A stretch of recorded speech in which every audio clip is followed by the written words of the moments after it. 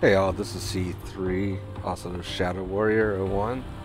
Just wanted to show you a quick little thing about the Giulio Cesare. If you look at the ship, there's actually a hidden little thing on this ship. If you scroll through and you keep looking very closely, if you look right in here, there's actually a Caesar salad hidden. It's one of the little special things that they put out when the Giulio Cesare first came available. Just want to give y'all a heads up that it's kind of a nice little Easter egg. Again, this is C3, also Shadow Warrior, and just want to show you something kind of cool. Thanks. Bye.